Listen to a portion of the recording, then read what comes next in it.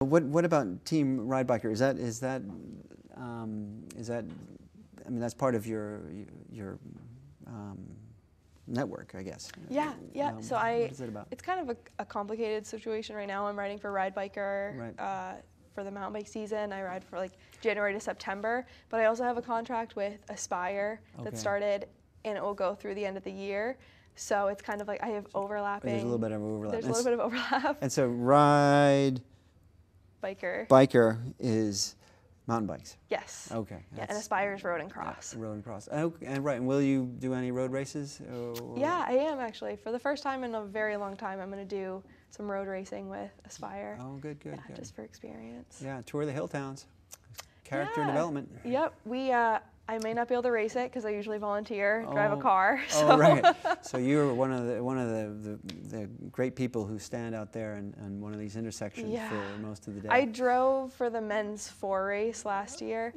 Well, it's a loop, right? I mean, the new version is going to be the old course, I think. Well, we only drove it. We only did 1 loop last year. I see. I don't know. I mean, this is sort of off the topic here. We're talking about races, but yeah, the Tour of the Hill Towns, they turned it into a circuit race, but a long circuit. But the old one, the original one, sort of went all the way around that whole area, and apparently they're bringing it back. But oh, cool. Whatever. So you'll do some road racing.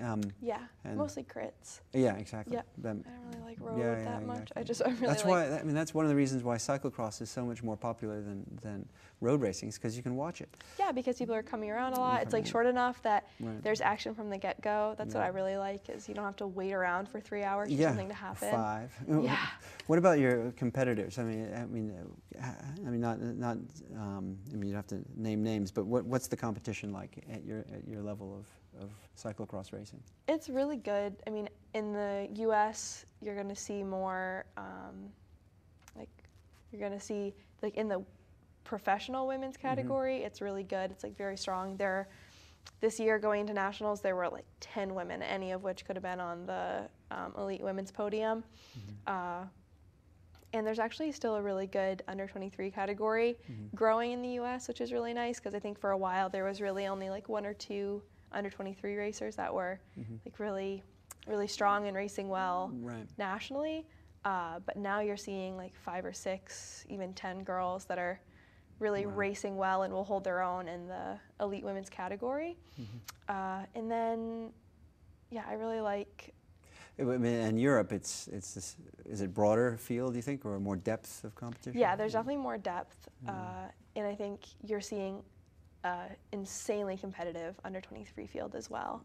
And it's really cool when you see under 23 racers that are not just good as an under 23, but they're good as a professional as well. It's like that's really exciting. Consistent. Yeah. I have a question for you. On your Twitter page, it says you ride with a guardian angel. And cyclists are very superstitious. They take in their numbers, they put them upside down, they don't do certain things, before a race. Who's your guardian angel? My dad.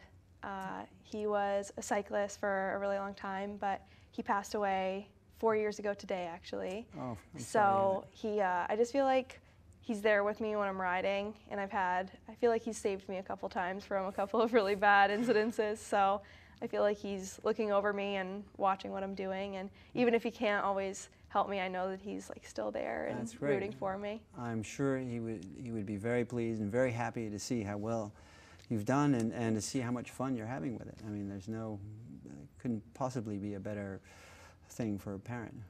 That's wonderful. Thanks. Any questions you want to ask me, or you want me to ask you so you can answer them? You'll think of it as soon as you head out. But that's great. All right. Anything else, you guys? Yep. All done. Thank you. Great, Ellen. Wow. Thanks so much.